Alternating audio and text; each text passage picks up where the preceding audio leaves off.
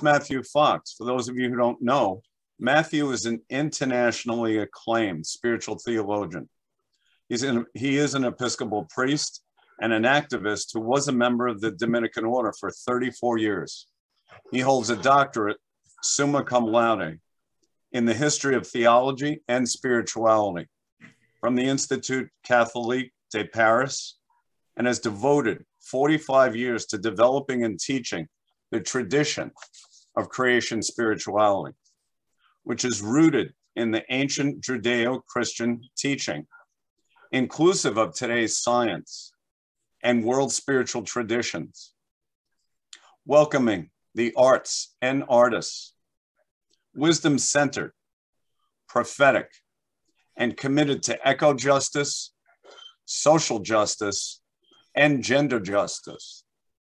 Matt is currently a visiting scholar at the Academy for the Love of Learning in Santa Fe, New Mexico. We don't have time to list all of Matt's prophetic work here and now, but I strongly encourage you to receive his daily meditations to learn more about what Matt has accomplished and how you can benefit from it. If you go to dailymeditationswithmatthewfox.org, you can receive those. Matt will speak for 1 hour, then he'll spend 30 minutes responding to your questions. Then we'll break down into groups of 3 to talk about the answer to the question, what did you hear that moved your heart? What did you hear that moved your heart? Matt, take it away. Thank you, Bill. Thank you, Tony, and thank you everybody for being here and for being part of this circle of Illuman. It's just an important work you're involved in. I really want to say I've been really looking forward to being with you. And because I really think this issue of men is absolutely one of the absolute foundational issues of our time. If men cannot become more authentically men, I don't think our species is going to survive. And of course, the complement is the same, that women too have to be acknowledged and find their own healthy masculine inside if our species is going to survive. So this to me is literally an extinction or non-extinction issue, dealing with men again. And I think the timing is amazing because one of the prophets of the men's movement in my lifetime was certainly Robert Bly, who left us this past week, and we should all be grateful to him. It was my privilege to know him as a friend. He came to my program at Mundelein College in Chicago before he got in the men's movement, and he was into mysticism and he would play Kabir, who he was translating, the Eastern mystic, with a mandolin on his lap. And my musical buddy of mine who taught in the program said it was off tune and he was off tune, but it really didn't matter because his masculine voice had memorized the poetry, would speak it, and then he was counterbalancing that with this more feminine energy of a mandolin, even if it was off key. And so anyway, I want to give a shout out to Robert Bly and his wonderful book, was it Poems of the Universe, where he gathers poems from around the world about cosmology. We'll be getting into that shortly. Father Sky, in other words. And it's a wonderful and powerful book. It's one of the tragedies of modern consciousness that we have been cut off from Father Sky. I'll be getting into that shortly. But the question Master addressed is, how do men transform? How do men change? How do men change?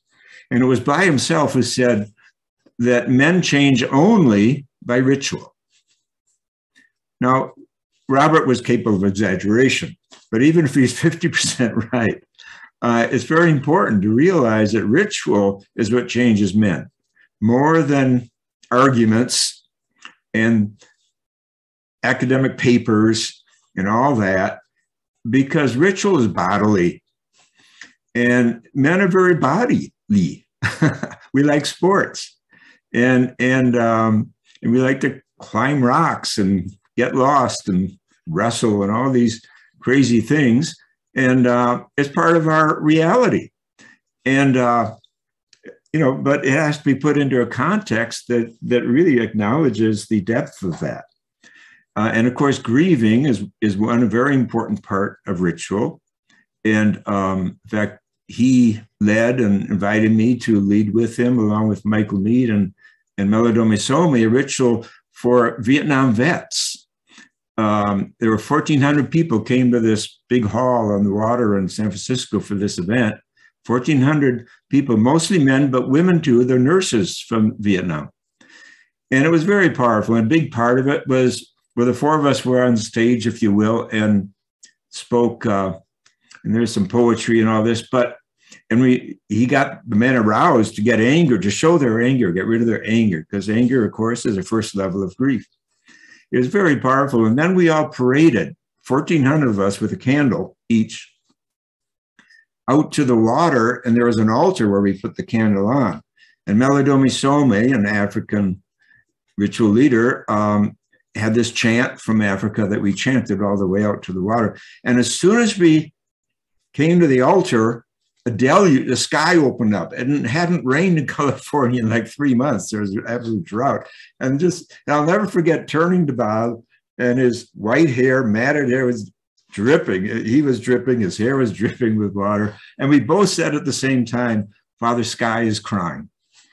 That our prayer had brought, as Indigenous people know a lot about this, had brought in the powers of nature to mirror what we were doing. So that's just one example of ritual. And I could talk a lot more about that, and the rituals of grieving, which I've done a lot of over the years.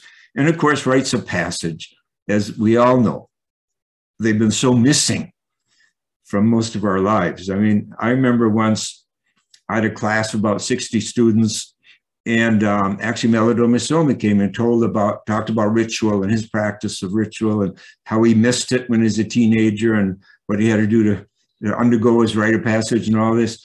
And when he finished, I asked the people there, how many of you went through confirmation? Every hand went up, or bar mitzvah. Every hand went up but one. I said, how many of you remember it as a transformative experience in your life? Every hand went down. Every hand went down. 100% of Christian men and women never had a rite of passage. We have it in our closet. It's called confirmation, but it doesn't do anything because it's all about words. So another path to transformation besides ritual is virtue. Virtue. Hildegard of Bingen is so strong about how virtue represents the holy masculine, the sacred masculine, in women as well as men. And I'll share with you some of her language, because she is now a doctor of the church, which means essentially what that means is shut up and listen. This person has something to teach you. And here's some of her language. She writes to her nuns, prepare yourself for spiritual warfare. She writes, a brave warrior overcomes evil with combative prowess. To monks, she writes, prepare your hearts to do battle for him who has given you the example. You have raised yourself up from your sins, so the virtues will gloriously take on form in you.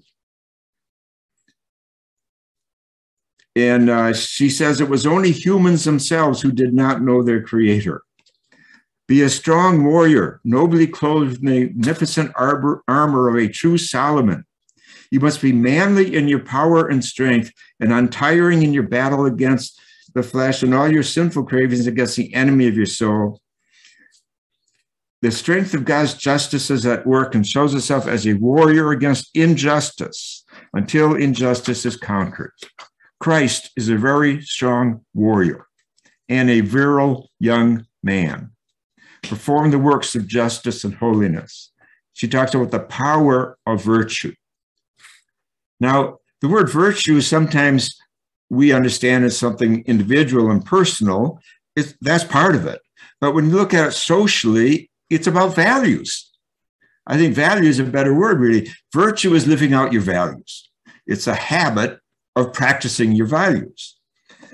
And I want to take you to nothing less esoteric than Webster's Dictionary, the old Webster's Dictionary.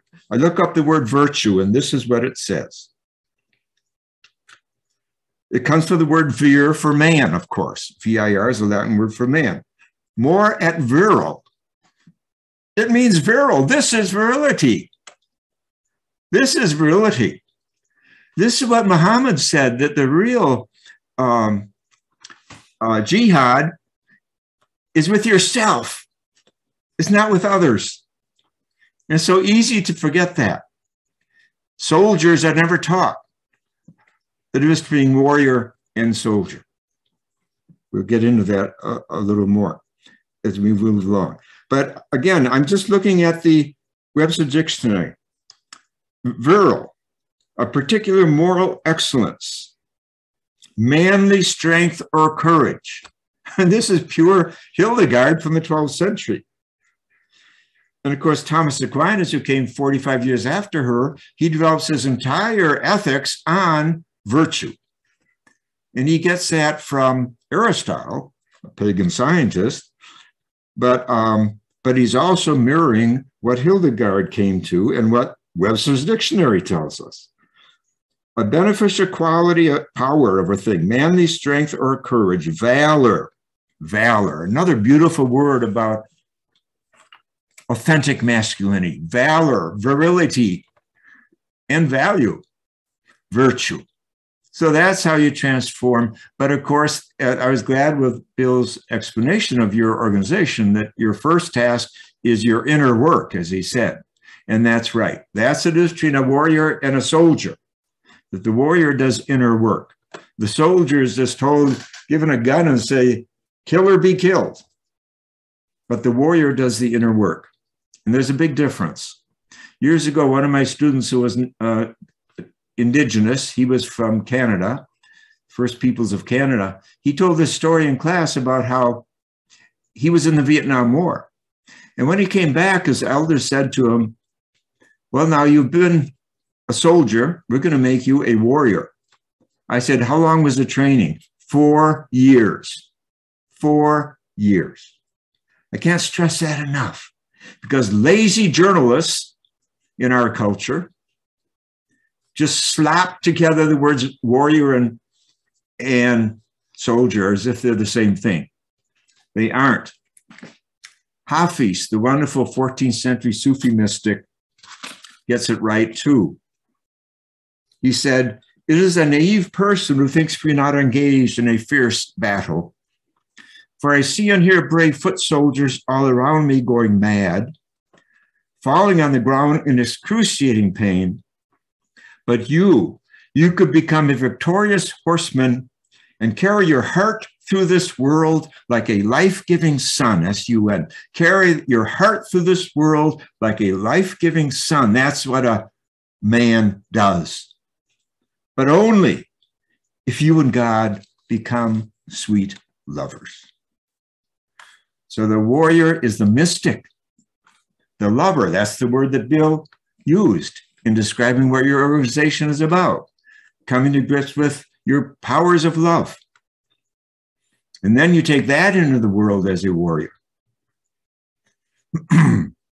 Now, when this Canadian Indigenous fellow, I asked him further, I said, well, what was your training like? Well, he said, first they taught me, the elders taught me to play a flute, a wooden flute, and I mastered it. And they called the whole tribe together one night. It was like a recital, and I played the flute for the tribe. And I played wonderfully. And at the end of the night, every elder came up with a knife in his hand and took a chunk out of my flute. So at the end of the night, I had nothing left but what I had given to the community. And I said, that sounds like Meister Eckhart, who says the soul grows by subtraction, not by addition.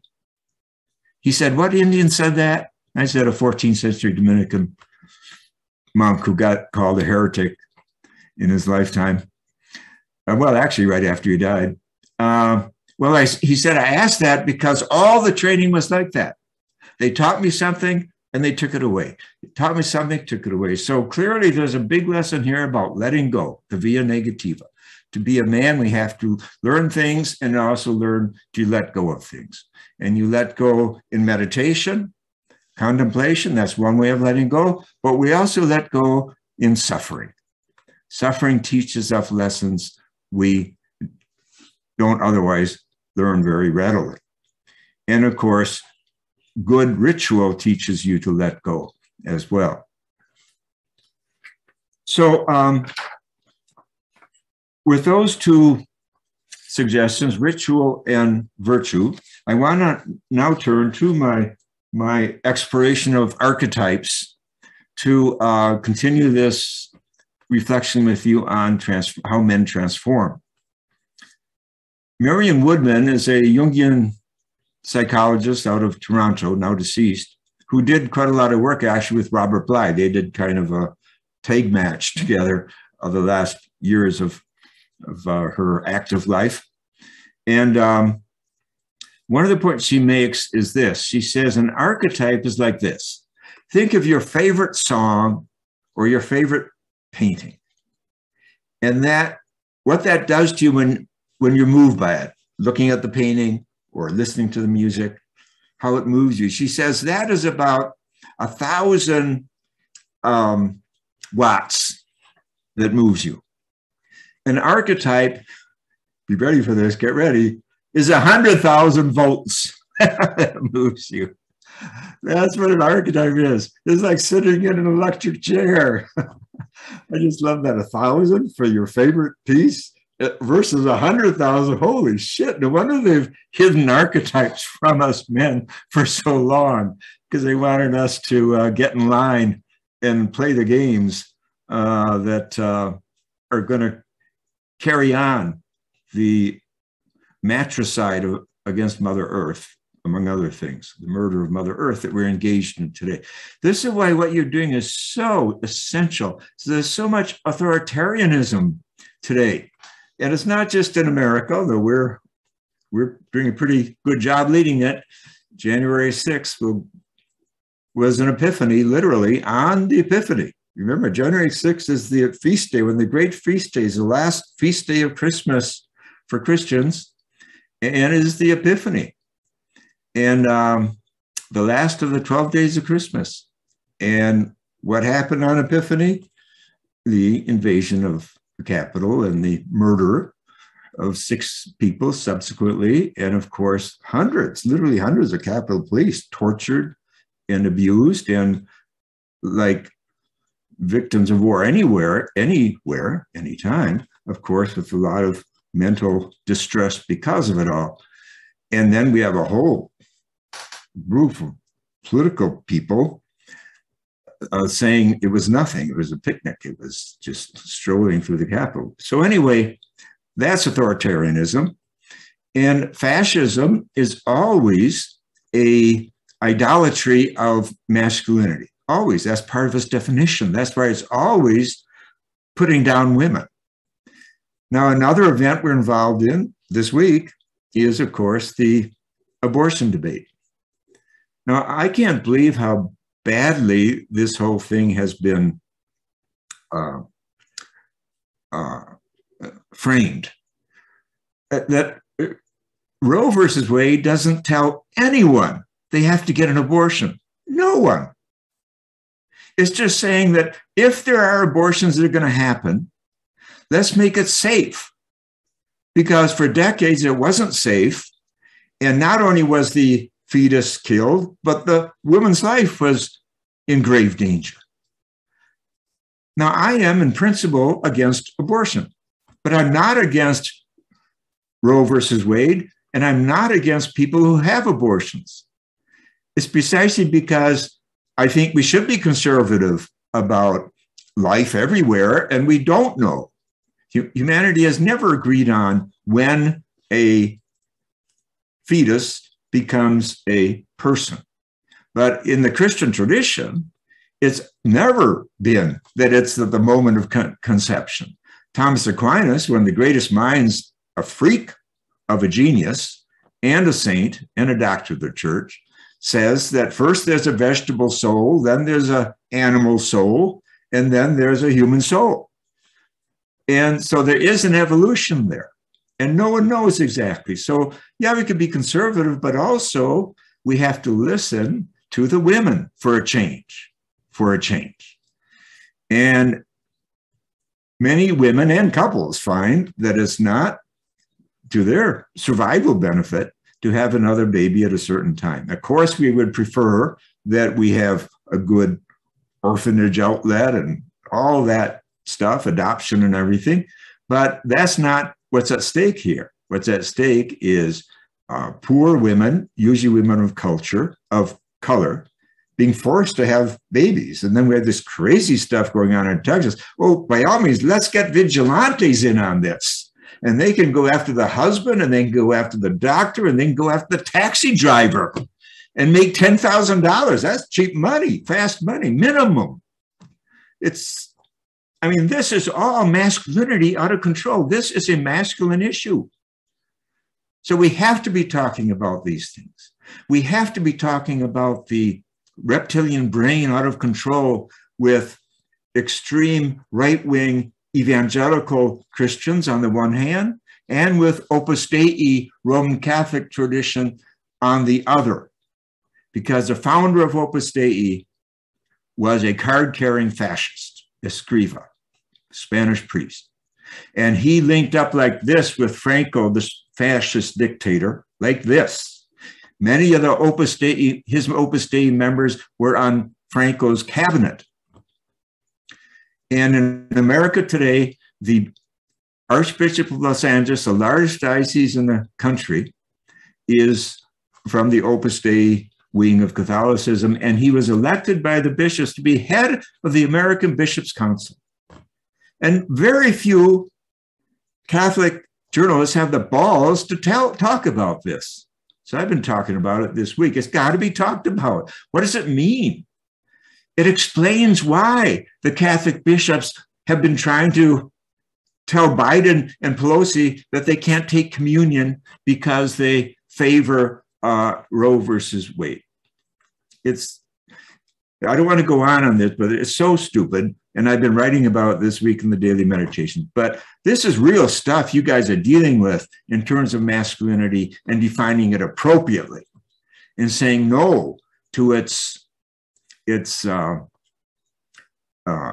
evil dimensions, and which include the killing of Mother Earth and the denial that we're involved in killing Mother Earth. And we have a whole political party in America that's chosen to be in denial of it. That itself is Aquinas says that to choose not to entertain truth about something that is important is a mortal sin, meaning it's deadly. It's deadly to your own soul, and it's deadly to the community. And that's what denial is. And Meister Eckhart says, God is the denial of denial. God is a denial of a denial. Now, if we're living in denial about real, truthful, important things, then we're godless. We're outside the sphere of divinity. Because not only Christianity, but all the world traditions, in their clumsy efforts, our clumsy efforts to name divinity, which is so much greater than any of us can imagine, one of the names that always comes up is truth.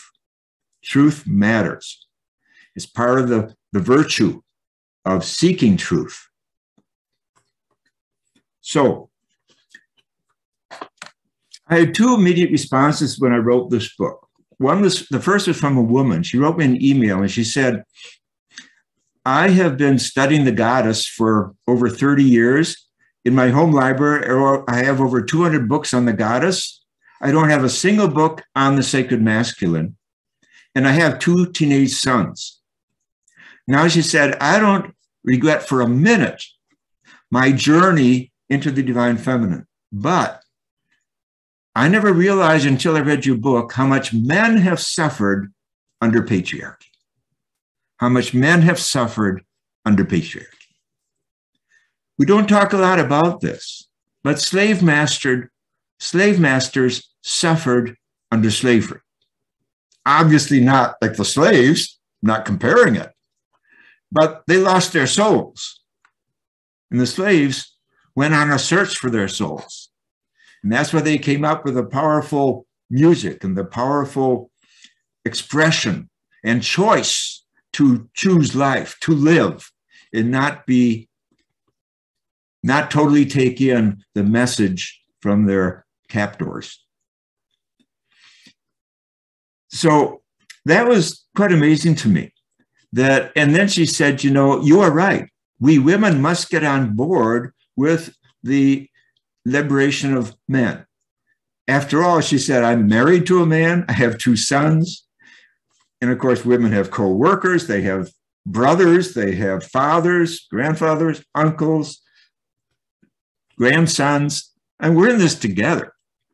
Furthermore, of course, there's a masculine side to the women's soul, an animus there, as there is a feminine and goddess side to the man's soul. And just as men will not be whole until we recognize in our home with the goddess and the divine feminine, so women are caught up in toxic masculinity to the extent that they do not have an authentic understanding and modeling of the masculine for themselves. I remember the first time I did a workshop on this book. It was really interesting at CIIS in San Francisco. And I invited women as well as men, and about half of each came. And one woman spoke up. She said, I first asked, why are you here? One woman spoke up. She said, my father was such a wonderful man, she said, and I've never been able to find a man like him. So I'm just here to hear more about, you know, what is this manhood that's so beautiful and wonderful? And then another woman stood up and she said, I'm here because I had 2 or 3 husbands and they were all jokers, and I'm looking to find, you know, the healthy masculine too. So 2 very different stories. The point is that women are on a search for the healthy masculine, just as men are, whether they know it or not, a conscious or an unconscious search. Now, the second response to this book happened at a conference on earth and spirituality in Santa Fe. And after I gave a talk, a man came up to me, very elegant. He was elegantly dressed. He had tails on. I've never seen him dressed so well at a conference. He was very tall, about 6'6", with white hair, and he was Native American. He came up to me and he said, I've been working in prisons with men for 12 years. He said, men in prison don't want to look inside. One more reason, Bill, that I was glad that you led with that point of the inside work. He said, they're always projecting on others. They don't want to look inside. He said, for 12 years, I've been looking for a book that would get men to look inside, that they would read. He said, yours is the first book that I've ever had that's gotten men to look inside and really start the conversation. And he said, reading your book, he said, they find the nobility inside. I have goosebumps on that. The nobility inside. What a naming of what's missing in so many men. We've not been given the message that we are noble.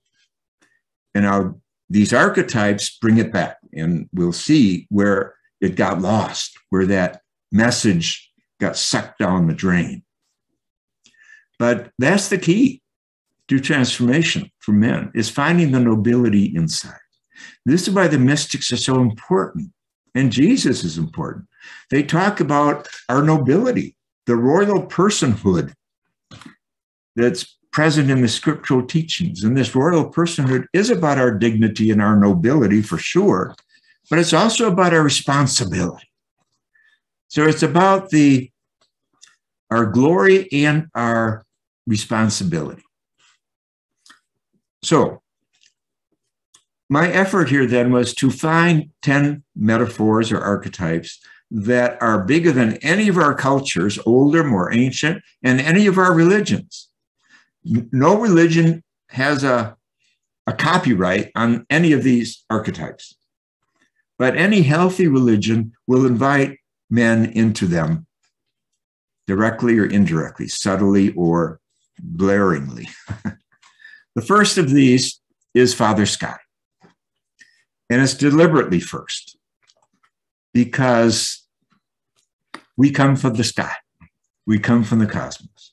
And what's so wonderful about today, one side of the hope today, besides the women's movement and the fledgling men's movement, which is way behind the women's movement, unfortunately, and deep ecumenism, the coming together wisdom of the world. Also, one of the great signs of hope today is the new cosmology, because we're beginning to share a common creation story. And this does not mean you have to abandon your particular creation stories. You know, the Native Americans, when the Europeans landed here, had thousands on this land, had thousands of creation stories. Everyone has something wise to tell us. Here's one that has always stuck in my mind, the Apache. First, God created the dog. The dog was lazy. No, not lazy. The dog was lonely. Then God created the human. I like that. It puts us in our place. This humbles us. Oh, we're here to befriend the dog, so the dog won't be so lonely. That's a take. There's a bit of wisdom in that story. And all creation stories carry their wisdom, including the ones in the Bible. And there are many in the Bible, far more than just the two in the first chapters of Genesis. The Song of Songs has a creation story. And the Psalms have creation story. And of course, John 1 is a creation story. And Matthew's story of the Nativity is a creation story, et cetera, et cetera. The Bible is flooded with creation stories. You can never have too many creation stories. And they all have something to offer. You don't get bogged down in just one or two. I mean, that's killing your imagination. And with that, your soul. You know, the Celtic definition of soul is imagination. Now, so we're living in this time when science has a story to tell us that back the movie of our universe up to the beginning, down to the beginning. 13.8 billion years ago, it started smaller than a zygote, and it exploded. We had 700,000 years or so of the fireball burning, and in it cooking hydrogen and helium. And out of that came the first galaxies, et cetera, et cetera. And then we come up closer to today, 4.5 billion years ago, we've got the supernova explosions that gave birth to our solar system, our Earth and sun and all the rest. And the point is that we're very late in the process. Obviously, we're the real latecomers, but all these things had to happen before we could be here. And the mystics have talked about this. Julian Norwood says we were loved from before the beginning. So the idea that, and many scientists today are saying, in some way, the universe was preparing for us because we're here. We're the proof. And so many things that happened on the planet. How the fine-tuning of the oxygen that flowers did several hundred million years ago. And the creating that ozone layer to let enough radiation in from the sun and keep plenty of it out, et cetera, et cetera. So many happenings had to occur for us to be here. We've been loved from before the beginning. Father Sky. Now, why have we lost this connection to Father Sky? Because in the modern era, science said that the sky was a machine. It was dead out there, inert parts that killed Father Sky. 90% of human cultures around the world, Homo sapiens, have stories of Father Sky and Mother Earth. 10% talk about Mother Earth and Mother Sky and Father Earth, such as the Egyptians. That's wonderful to know. You never get literal about a archetype or about anything important. Everything important is a metaphor. Death, love, life, sex, it's all a metaphor. It's all bigger than a code of commandments or canon laws or whatever these anal retentive characters need to be happy. It's all bigger than that. So much bigger. Thomas Aquinas says, every human being is capax universi, capable of the universe. That's why cosmology is important, because we're capable of it. We want it. We're hungry to hear our origins. And this is why every tribe and every religion has its creation stories, an effort to teach us our origins. And now we have one story coming from science that's being believed in India and Africa and Europe and Asia and the Americas. Science is like that. It's a marvelous gift. But of course, first it had to grow up and it had to leave behind the mechanistic universe. And that's the great accomplishment of Einstein and the post-Einsteinian scientists of the last century and our own century. This is very good news that Father Sky is alive. Now we know, far from being dead and inert and cold object, Father Sky is this. A star is being born every 15 seconds. It's a birthplace. It's a manger. It's a maternity ward. And it's Father Sky. If that doesn't bring us alive again as men, I don't know what will. Because as men in the modern era, when we were told the sky was a machine, inert and cold, we men had to hunker down because there was no place to invest the greatness of our passions, our cosmic passions of love and joy and beauty and grief. Yes, and moral outrage. And of course, they sent us into assembly lines and into mines and all the rest. We had to hunker down and shut our souls down, our souls down to fit in those tiny, tiny places. E.F. Schumacher says, in the modern era, we now have insurance if your body is hurt at work. But if your soul is hurt at work, you're on your own. And this is why so many men come home from work and watch TV or drink or get addicted to football or something else. I mean, I love football, I watch it and all that, but there's one thing loving it and watching it and becoming addicted and dependent. You know, we always have to be aware of that. It's another form of idolatry, addiction is. So Father Sky has returned. And let me just share with you one beautiful quote from a wonderful writer about Father Sky. The book by Scott Russell Sanders, Hunting for Hope, A Father's Journeys. Beautiful book, can't recommend it enough. In a nutshell, he took his 17-year-old son out for a camping trip. And he was so excited. He thought, this could be the best bonding experience we'll ever have, blah, blah, blah. So we went out camping, and the whole thing blew up because Scott Russell Sanders was doing a lot of writing about Mother Earth and the suffering of Earth today and everything. And he kind of couldn't stop talking about it. And finally, his teenage son said, Dad, will you shut up? Don't you have anything that's hopeful at all to tell me? And instead of there having a marvelous bonding, Russell had an awakening. And he took a sabbatical for 2 years. Now, that's pretty nice when you can take a sabbatical for 2 years. But I guess he had made some good money on his good writing. But anyway, he went out for 2 years looking for hope. That's why he calls it Hunting for Hope, A Father's Journeys. And here's just one beautiful passage from that beautiful book. And I cited in the chapter on Father Sky.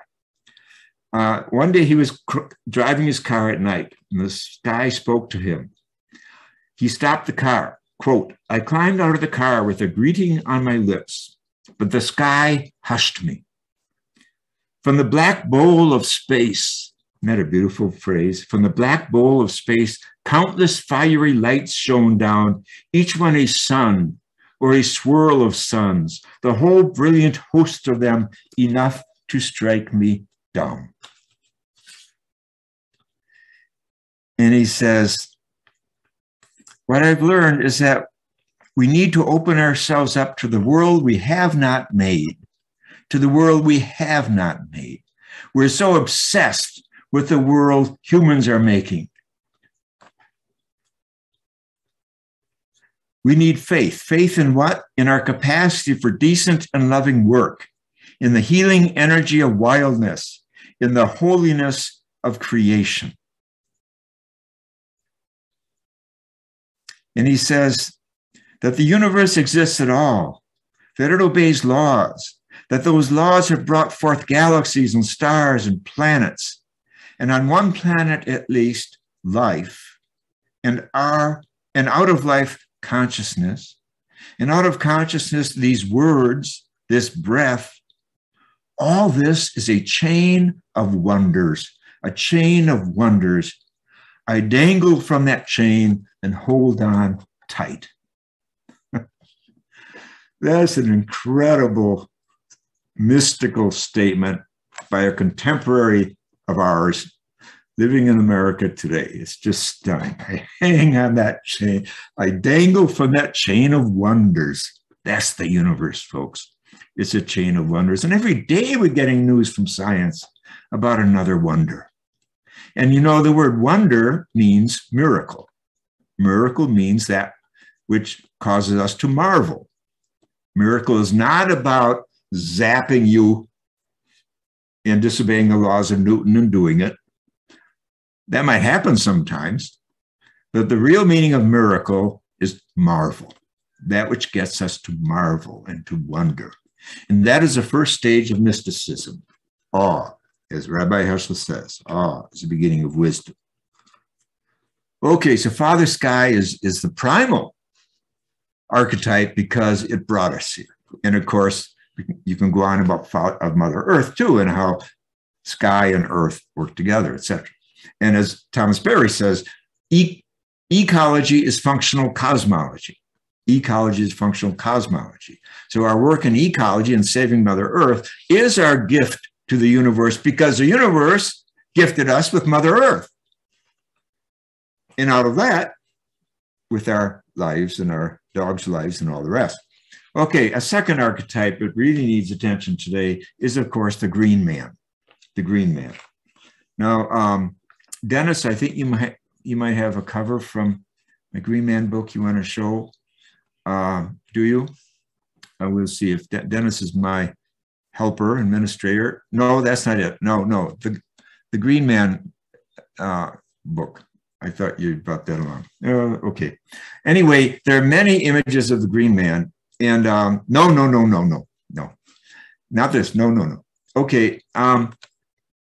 Yeah, well, the cover of this book, yeah, this is a green man. Yeah, there's a wonderful book by Armstrong, a writer, a poet from England, on the Green Man. It's a classic. And his friend, who's a photographer, also wrote the book with him and went around to all the 12th century cathedrals where the Green Man became so prominent when the goddess returned in the consciousness of Europe in the 12th century. So what does the Green Man represent? Often he has a beard, and the beard is a wreath that goes around his whole head. And in the beard, you find living things like grapes and birds and so forth. And often there are boughs coming from his mouth, his fifth chakra, which also go around his head like a wreath and so forth.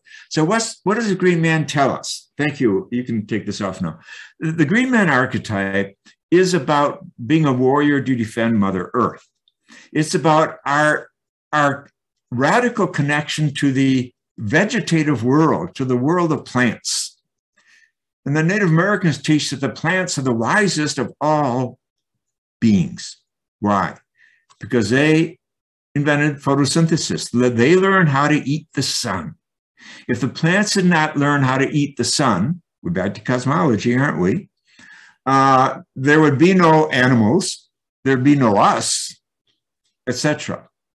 So the plants are extremely important. We cannot take them for granted. And of course, plants also grow into trees who do such important work for us. But the Green Man then is this archetype of the warrior who is befriending Mother Earth but finding his or her own energy and centering. And of course, our body is in many ways a tree.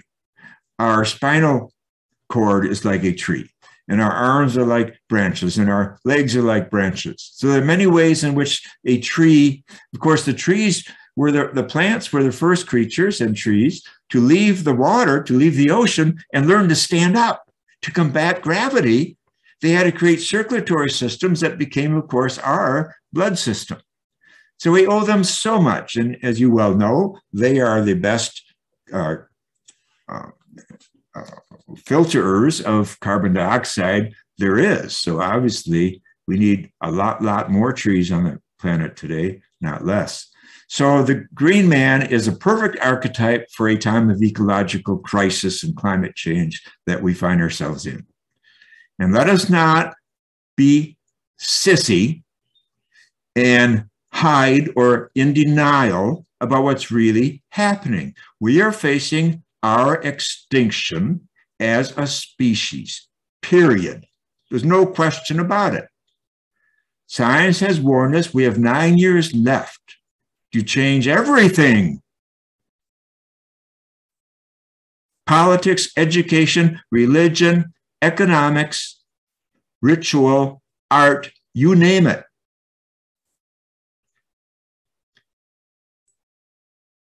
One of the most sobering meditations I've had lately was reading these stories from science about how they're discovering new hominid species, especially in Southeast Asia. We know about Neanderthal, we know about the Denisovans, but now mostly what we know about, you see, is from Europe. But now we're learning more about Asian hominid groups. And now they've counted and named about at least a dozen, maybe 14, but they know they're going to find a lot more. But the point about all this, besides, it's interesting to read about what we can find out about them, what they ate, and so forth, and the fact that we're carrying their DNA, many of us, Neanderthal and Denisovan, and so forth, which means they made love with some of our ancestors and blah, blah, blah. But what's really important is this. The bottom line is this. They're all extinct. Every hominid group that preceded us and lived alongside of us is gone. Well, that's how serious this moment in history is. We are facing our extinction too. And unfortunately, we're bringing down the extinction of so many other beautiful species, all of them older than we are, all of them with their own rights. They were here long before we came along and started messing things up because we went crazy with our reptilian brain and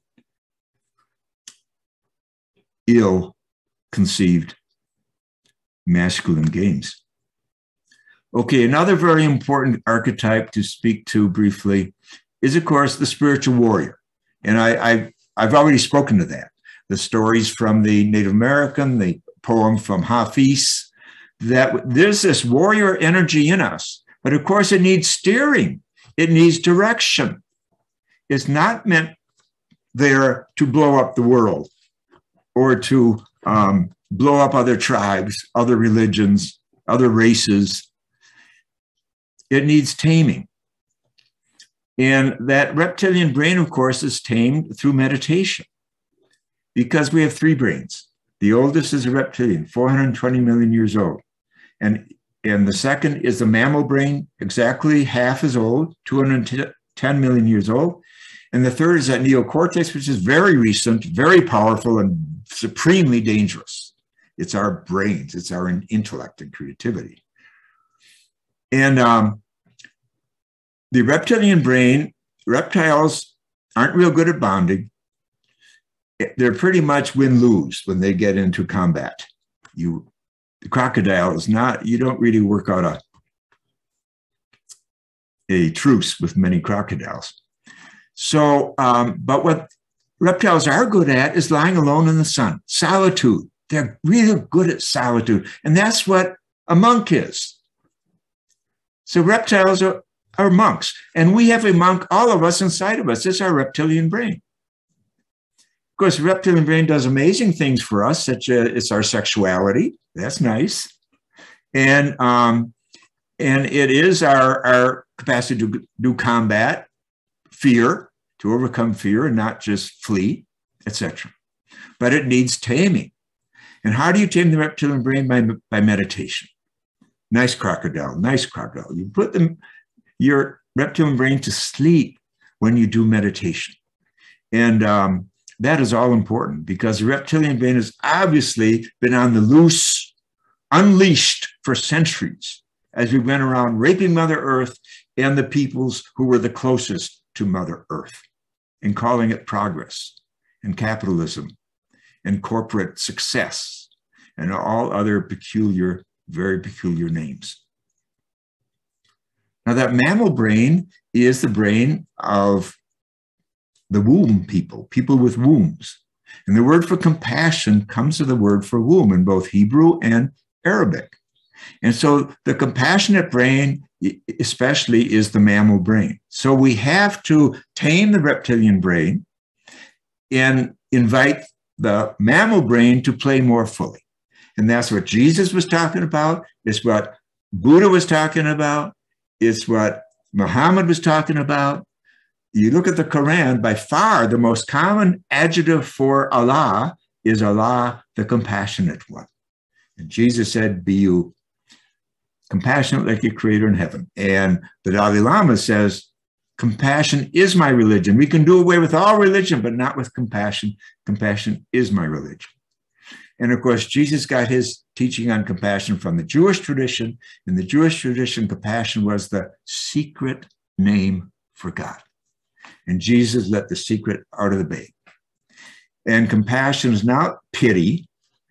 In the biblical tradition, compassion is about justice. And Meister Eckhart says bluntly and directly, compassion means justice. So this work of spiritual warriorhood is a work on behalf of compassion, and it's learning to allow our reptilian brain its proper place, but not to let it run things. It's not here to run things. We have to decouple our brilliant neocortex brains from exclusively the reptilian brain energy and agendas and connect it to our mammal brains of kinship, family, compassion. Another real important archetype is hunter-gatherer, real important masculine archetype. Because our species, for 95% of our existence, Homo sapiens, we were hunter-gatherers. So it's in all of us. So the question is, what are we hunting for today? What are we taught to hunt for and gather today? Are we taught to hunt for the highest paying job? To hunt for success at any cost? To hunt for sales? Let's all go hunting for sales. To hunt for the biggest house we can buy, to hunt for parking places. I mean, this hunting gathering energy comes up, but is it coming up in the best possible way? And so it's a real important question. What are we hunting and gathering today? Hunting for solutions to coronavirus, that's a good hunting thing to do. And hunting for news about the rest of the universe and our planetary system, about Mars, well, that's interesting. But how about hunting for how to calm the reptilian brain? How about hunting for how to make peace? How to be peacemakers, as Jesus talked about. And of course, justice has everything to do with that making of peace. So how do we bring justice about, etc.? So the questions about hunting are really primal in our nature and in our archetypal consciousness. So we have every right to be asking these questions today. How do we hunt for peace between religions? Is the crisis of climate change in Mother Earth facing matricide, is this something that can bring the religions together again? Pope Francis tried to do this just before the COP gathering. He called 40 leaders of 40 different religions to the Vatican, either in person or by Skype.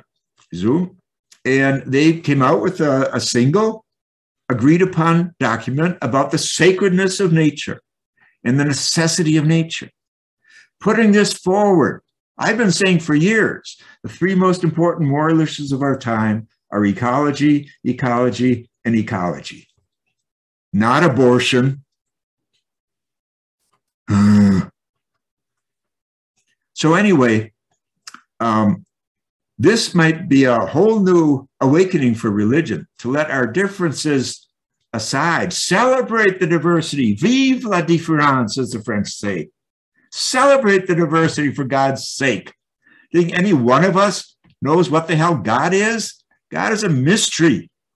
Thomas Aquinas said, every being is a name for God. So you think you've got one name for God? You're going to beat other people up with it? Are you crazy? Are you stupid? Are you totally ignorant? These are the kind of questions Hildegard's asking when she says, make war with yourself, with your stupidity. And I'm not speaking to you personally, but I'm saying what we've been taught, what's been shoved into our hearts and into our heads for too many centuries. A little bit of humility is the beginning of a spiritual life. And humility, of course, comes with the word for earth, humus. We should be hunter-gatherers for deep ecumenism, for helping one another draw out the wisdom of all our beautiful traditions. And I want to know one thing from you if you're a Buddhist, or an atheist, or a Hindu, or a Jew. I want to know how you can help me to learn to be more compassionate, which is to say, more godlike, to imitate God. And maybe I, as a Christian, can pass something on to you too.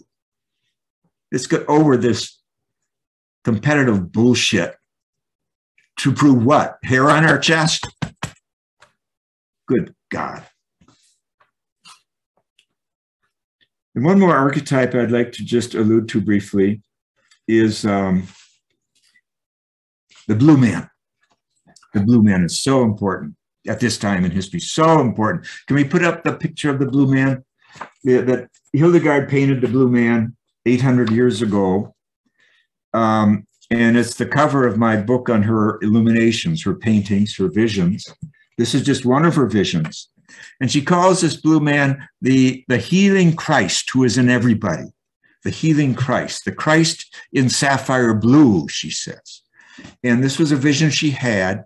And you'll notice where his hands are. Look carefully. They're like this. I'm going to invite you now. Put your hands at your side and then bring them up into that position, going like this. Now do it again and pay attention to what's happening in your body. You see, you are lifting your chest up, and so you are releasing energy from your heart into your hands. It's an absolutely perfect archetype of compassion. Compassion is not feeling sorry for people. It's about working from the heart to relieve the suffering of others, but also to celebrate the joy of others. Meister Eckhart says, what happens to another, whether it be a joy or a sorrow, happens to me. So compassion is 50% about shared joy or celebration, and 50% about relieving pain. But this is Hildegard's beautiful painting of the man in sapphire blue. And notice the aperture over his seventh chakra, over the top of his head, because that energy then is free to go into the universe. And she talks about this mandala, this circle, two circles here, as the Father and Son and Holy Spirit, too. And the ropes, the golden ropes of the universe there. And she says that evil and the Antichrist and patriarchy, therefore, undoes these ropes of gold that hold the cosmos together. Let's show that painting from Hildegard about the Antichrist and the patriarchy. Can we show that painting? And because, yes, now, yeah, can you pull it up? I only see the top part. Is everybody's, because the bottom part is what really hits you. There you go. Thank you. That's better. In the left-hand corner, she talks about each of these animals are depictions. They all have this black rope in their mouth, whether a lion, a horse, a wild dog, and something else there. And they're undoing the ropes of the universe. Those golden ropes you just saw in her painting of creation. Because she says that's what chaos does. These are evil powers. These are the Antichrist, she says, undoing the order of the universe. And I'd like to throw this in. I'm just being honest with you. I'm 80 years old now. I don't have to hold anything back. This Supreme Court decision that is hanging over us, if they actually go through with it and do it with Roe versus Wade, there is going to be so much chaos in our country. So much chaos. There already is in Texas. Talk to people there about what's going on in the women's community, especially poor women's communities, especially poor women's communities of color who do not have the resources to fly to another state and blah, blah, blah. Chaos will reign. And believe me, no one will believe a word of what the Supreme Court says from hence on. It's exactly what Judge Sotomayor was saying yesterday. A stench will go forth. We will no longer believe in the Supreme Court. I mean, it's hard enough to believe in it now with what they've done, gutting the voting rights rules and so much else. But with that, it'll be the end. So there will be utter chaos in this country. Law will be out the window, which is exactly, frankly, what Bannon has said he wanted to happen, and so forth. So we're in real times. We're facing a lot of darkness. Now, on the right in the top is the Christ. And as she says, this is a young virile man with holding his fingers up like a peace sign. When she says they stand for Enoch and Elijah, the coming of the prophets and so forth. That's what Christ is. That's his lineage, etc. But down at the bottom, look carefully. Now, you don't have to be a Freudian to see what Hildegard has painted here.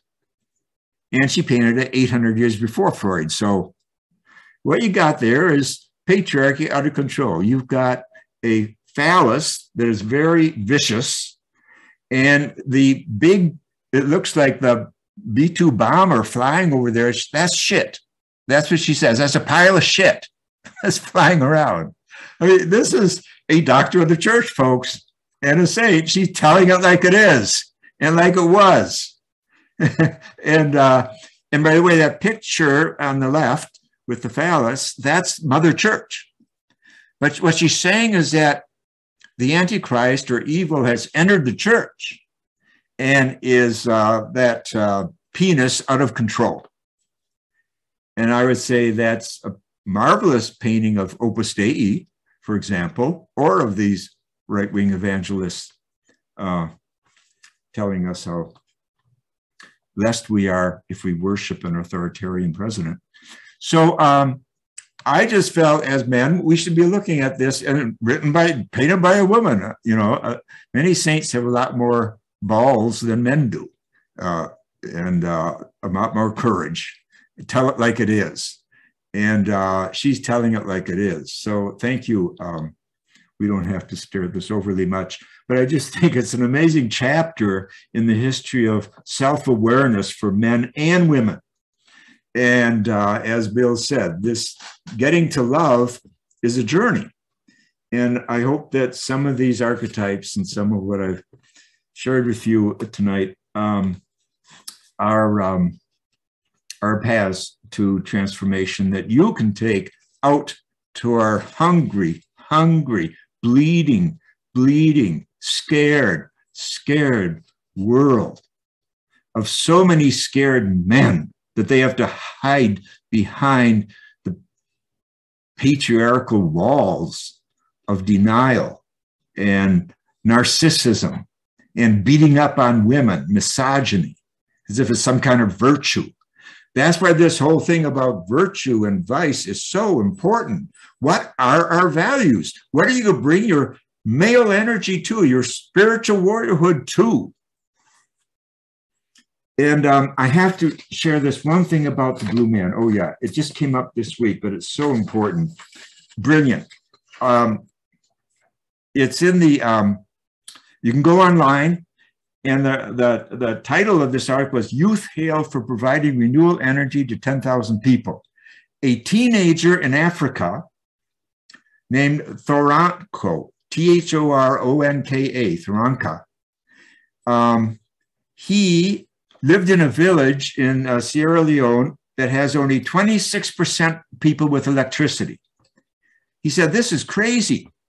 He invented a device that you put under roads, and it, so it's not, you're not getting the electricity from sun power or wind power or coal or oil or gas. You're getting it from the everyday presence of cars and trucks on our roads. I mean, the potential of this to turn around climate change. And he was just awarded an $100,000 award.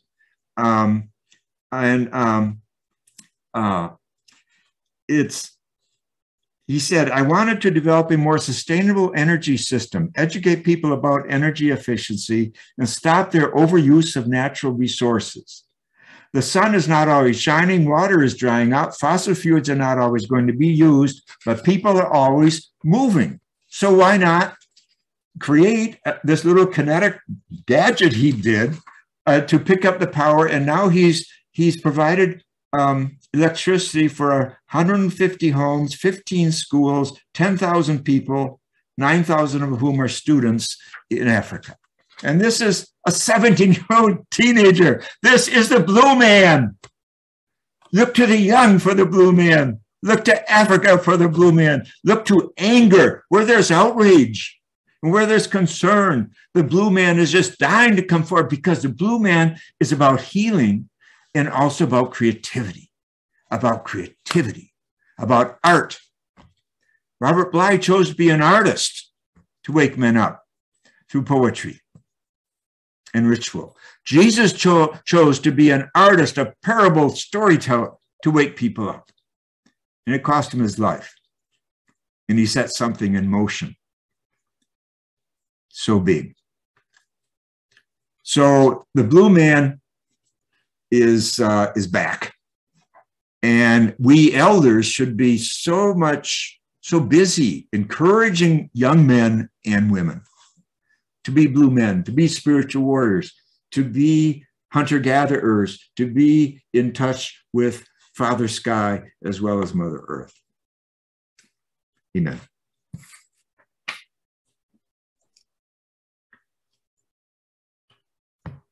We just spend 30 seconds in silence.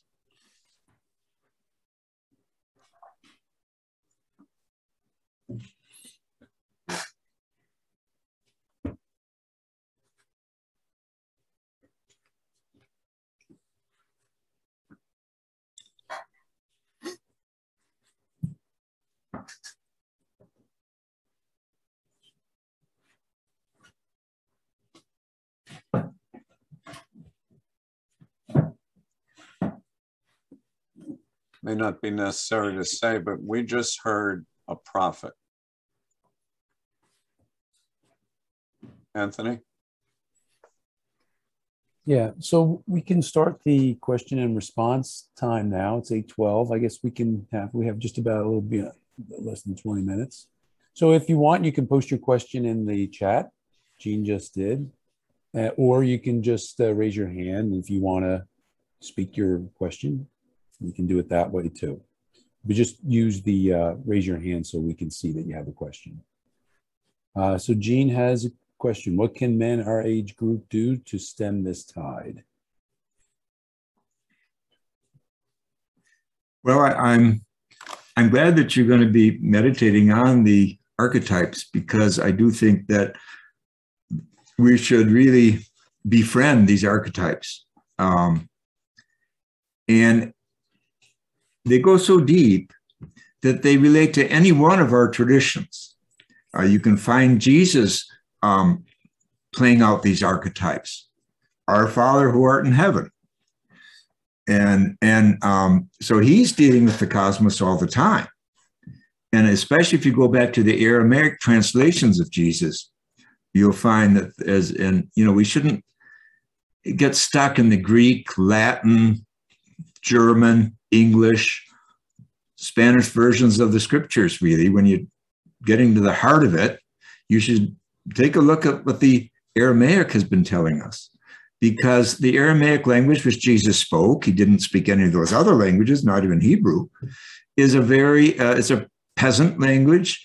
It's quite primitive and it's very playful. And there are many ways to translate the words that we've often translated in ways that have become very stilted and over-familiar. There's a book I really recommend, a small book by Neil Douglas Klotz, Klotz, called Prayers of the Cosmos, where he translates the Our Father and the Beatitudes using Aramaic. And so he has about 7 versions of each line of the Our Father and of the Beatitudes. And so you get a real a much better feel for Jesus' soul and how cosmic it is, and playful and mystical. So that's one thing and I was just speaking to Christians, but for Jews can go into their tradition and Buddhists into theirs and atheists into theirs. And so that's one thing, because these archetypes, as I said earlier, do not belong to any one tradition. They're deeper than that. They're found in all of us. And of course, the indigenous peoples. Talk about Father Sky. I was with Eddie Kneebone one night in Australia. He's an Aboriginal. And of course, the Aboriginals are probably the oldest tribe on the earth, 65,000 years or so. And it was a starry night there in Australia. And we were looking at it. And he said, we don't teach our children that these stars are so many millions of years away or anything like that. We teach them that the stars are our ancestors at a campfire up in the sky. Our ancestors around the campfire, and they're looking down on Earth for our campfires. What's cooking? What are we doing? What I love about that is the personalization of Father Sky. And these people, they're not facing extinction after 300 years like we are in America. They've been around 65,000 years. They're still around. And this kind of thing kept them together. Father Sky. It's and of course, that's Jesus' take on the word for God the Father, isn't it? Abba. It's so personal and intimate. It really means daddy, Papa. So that's how Aboriginals have been teaching their kids for 65,000 years. But that's how Jesus looked at it 2,000 years ago, too. So you can you take these archetypes and run with them into the traditions that nourish you. And again, that's the wonderful thing about dealing with art. It's not right and wrong. It's not black and white. These Aboriginals, when they look at paintings, they put them on the floor. They put their paintings on the floor, not on the wall. And everyone sits around in a circle. So everyone has a different angle on the painting. So everyone has something interesting to say. And there's not, oh, you're right and you're wrong. No. And we should always be thinking more in terms of circles than in ladders. That's another shadow to masculinity, is the idea that we're here to climb ladders instead of gather in circles. And I'm sure your group gathers in circles. That's where democracy is, when we can look into each other's eyes and hear each other speak and not be looked down on from someone in a skyscraper or the equivalent when we look like little ants or something. So really work hard on absorbing these archetypes. And I think that's a very important way to begin, and start applying them, not only to your religious teachers like Jesus, but also to what's going on in society. There is are we perverting Father Sky insofar as some people, billionaires, are dreaming about going and they think they're going to get away from Earth because we made such a mess of it, and they're going to live in Mars. Well, how about the billions left behind? I mean, there's some weird stuff going on, really, even in minds that are genius minds. I won't mention Musk by name, but I think that that it's not enough just to discover Father Sky and the history of the universe, but what is it telling us? What is it telling us in terms of our dignity, the wonder that we're here, but also in terms of our responsibility? What work comes through us because of these messages? So again, you could spend so much time. I'll tell you one thing I do when I have retreats around these archetypes. I will speak for just about 10 minutes or so about an archetype. I don't want to go on too long. And then I'll break them up into groups and tell them, each group, very spontaneously, because there's no preparation, they've just heard about it, go off and create, for example, a skit about Father Sky, if that's the archetype, or a skit about the Green Man, or a skit about the hunter-gatherer. And it's amazing because it gets it into their bodies and into their imaginations. And then they come back. You don't give them too much time, 15, 20 minutes max. They come back and they put on their skit. And in the process, first they have to work together and argue about what they're going to do and not do, and then make it fun. It's full of laughter and fun. But this is how you learn an archetype, by playing with it, not thinking about it, playing with it. And play is always bodily. So that's how you get it into your bones and into your molecules where it's going to matter. So I really encourage that methodology in terms of the archetypes. And then, of course, you sit and listen to another skit by another group, and you learn more about the archetype, and you laugh more, et cetera, et cetera. And again, it's not a competition. This is not, who made the best Green Man? No. And of course, you pick up stuff that's around, and you can use that in your skit too, to make a point and so forth. So anyway, I really recommend that, putting together, if you call it theater and play and archetype building. By building, I mean deepening into the soul, where play, imagination, and laughter work their way out. All right, thank you, Matthew. I don't think we'll have time to get to all the questions, but there was a couple. Karen had one, and maybe they somewhat related, so I'll read Karen and Dave's. Karen asked, can you describe some of the rituals that are healing for men, and how can I as a woman encourage this for men? And then, so you mentioned rituals as a method for men, right? So sure. What she's asking, I guess, for specifics. And Dave is asking a personal question. What have been your most profound personal practices that contributed to your awareness and understanding? And along that line, were there rituals or initiations in your lifetime that helped you personally? Going back. Let me begin with the second question first. For me, Native American rituals have been, what can I say, a sine qua non for my survival. Very, very important. I was blessed to have Native American teachers. I grew up in Wisconsin. I had Native American dreams from the time I was very young. The Native American presence is very strong still on the land of Wisconsin. But Buck Ghostorst was a Lakota teacher who came, literally showed up at my door one day at Holy Names College in Oakland, just when I was opening my school there, having moved from Chicago. And he told me this story that he'd been dreaming for years. Dreams had told him he should work with white people. For 10 years, he said he didn't want to, and he turned them down, but they were getting so fierce, he realized he had to respond. And he looked around and he saw this thing called creation spirituality. And he and his wife, they were living in South Carolina. They packed their car and drove out to Oakland. And he appeared one day. Make a long story short, he taught my faculty for 3 years there, and taught courses on Native American spirituality and so forth. And he had a sweat lodge on campus. And by the way, one of the objections to my work by Cardinal Ratzinger was that I worked too closely with Native Americans. And I think what he means is at a sweat lodge at a Catholic campus in Oakland for 3 years. But anyway, the word got back to the Vatican. And of course, sweat lodges are marvelous. And then he went on to create his own center up in the state of Washington.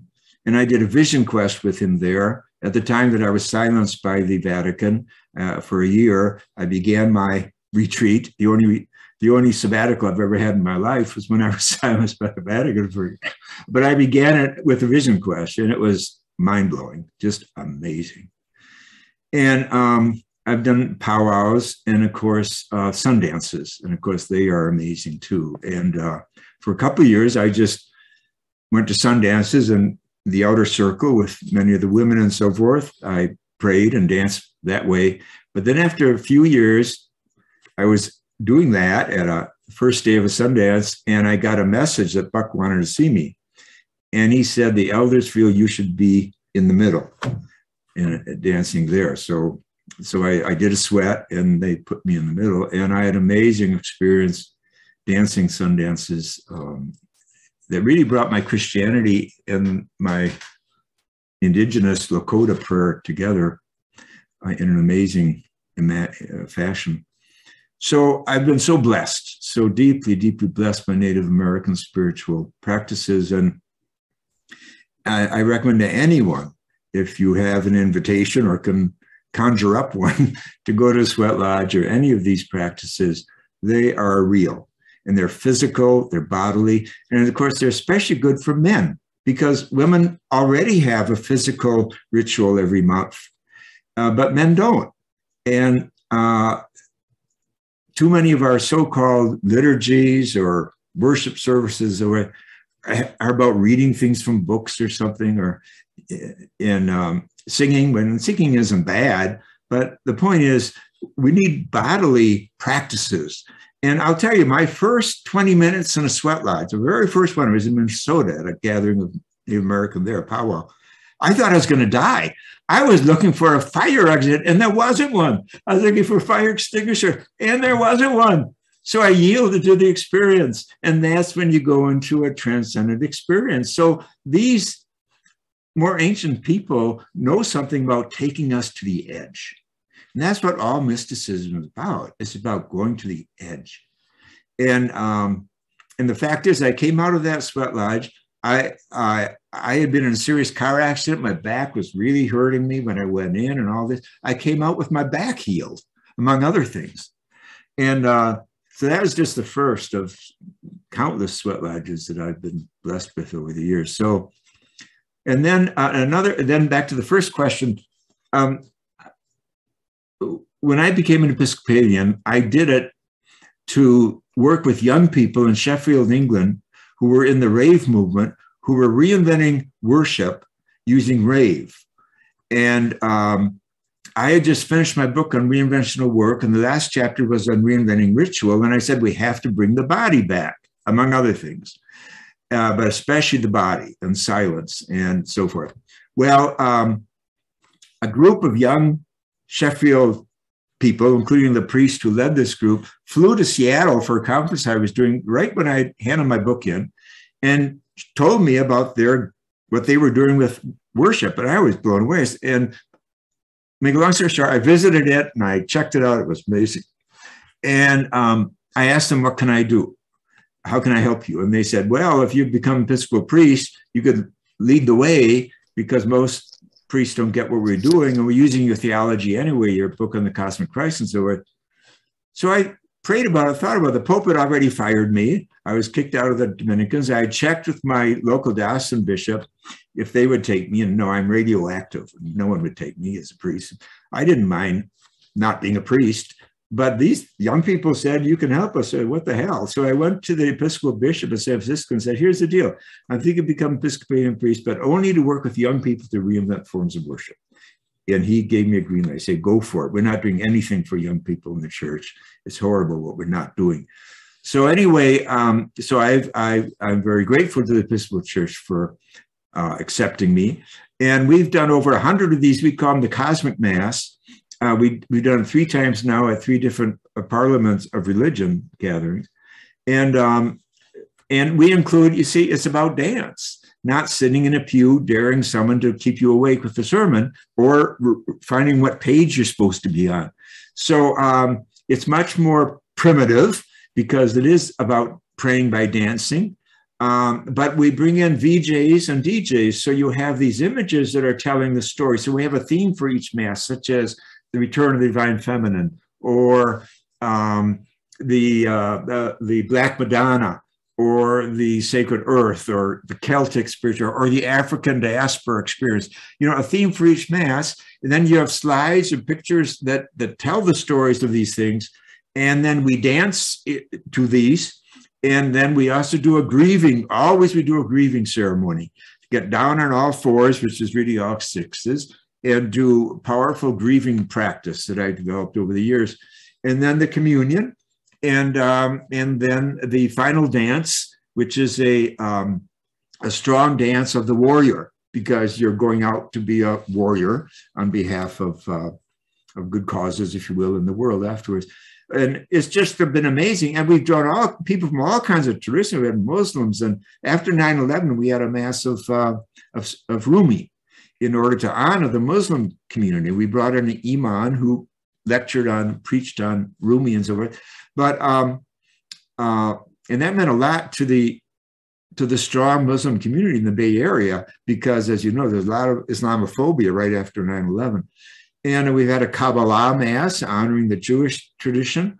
And so people of all kinds come, including atheists. We did a Mass for 1,000 people at Sounds True Retreat Center, and they have an annual retreat and in the mountains of Colorado.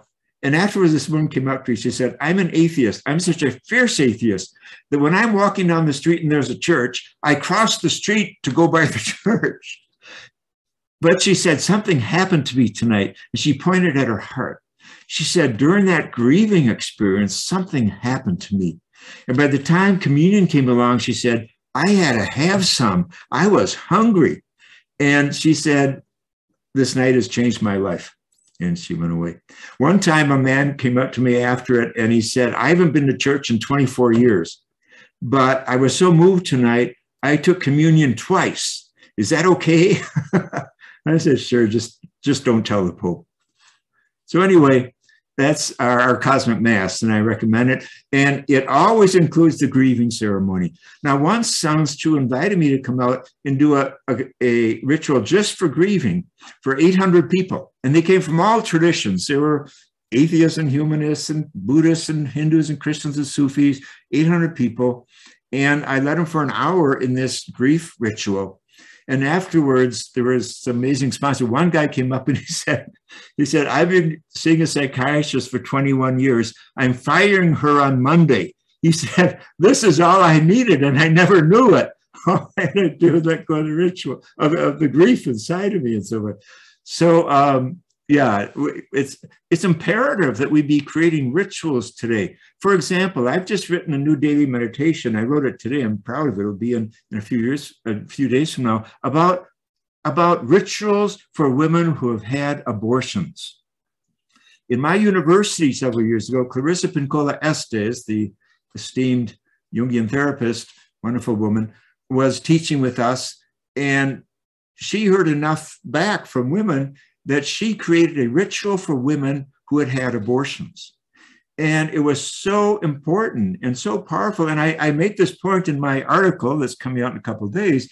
This is something the churches could be doing around abortion. Instead of waging war against women's rights and rights to their own body, who the hell, I say that in tomorrow's thing, you people in black robes, Supreme Court, where does the Constitution give you permission to tell women what to do with their bodies? Period. That's the question here. The rest is bullshit. So anyway, that's something churches could be doing, creating rituals.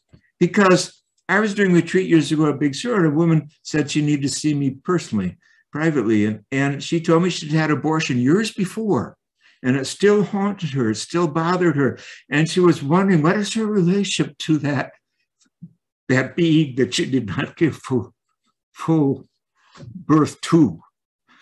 So we talked about, we created a simple ritual that of course she has a relation with that being and that being with her. And they can befriend each other. We don't just live in this world, no matter what our stupid culture tells us. We're living with angels. We're living with spirits. We're living with ancestors. We're living with a community of saints. And they expect us to wake up and grow up. Stop acting like babies and teaching other people to be babies. Babies are beautiful, but so are adults, so we ought to be. So I'll never forget that experience. And then it was later that Carissa Pincola Estes created a ritual out of her experience for women who have had abortions. And, that's something very positive that religion could be doing instead of trying to dictate to women what can happen in their bodies. It's just appalling, the misogyny that patriarchy has plastered all over our culture, and often in the name of religion. There's a saying among the medievals, corruptio optimi est pessima. Corruption of the best is the worst. There's nothing worse than bad religion, than corrupt religion. And we've had a lot of it these past years. And this Supreme Court is a culmination of it, a zenith. And we all better be on guard, because I think Sotomayor is absolutely right. If they go through with this in the name of whatever it is, it's obviously religious passion that some of them have. They go through with that. I think the whole rule of law is going to take us into the chaos that Hildegard painted. And I think Sotomayor said it to her colleagues, and she was a voice in the wilderness. Matthew, why don't we do this? We normally end with a poem, and you mentioned Hafiz, right, early? And so it just so happens that's the poem Bill and I chose. Wow. And I'll bring it up on the screen. And really? Maybe the way we've done this, we need 15 voices. It's kind of nice to hear a different voice. So I'll bring it up on the screen. And for the 45 of us that are left, 44 without Matthew, whoever wants to, you don't have to rush through it. I'll highlight it. It would be nice to hear. Make sure you go off of mute. If two people join at the same time, we'll figure out who's going to go. But we'll have 15 different voices read each part of this. It's called How Does It Feel to Be a Man? And I'll highlight them so we can go in order. So whenever someone's ready, we could start with the first line. Remember to go off of mute. Once a young woman asked me, how does it feel to be a man? And I replied, my dear, I am not so sure. Then she said, well, aren't you a man? And this time I replied, I view gender as a beautiful animal that people often take for a walk on a leash. And might try to enter in some odd contest to try to win prizes.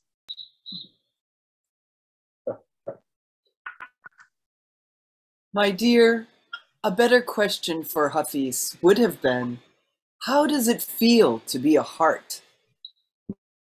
For all I know is love. And I find my heart infinite and everywhere. So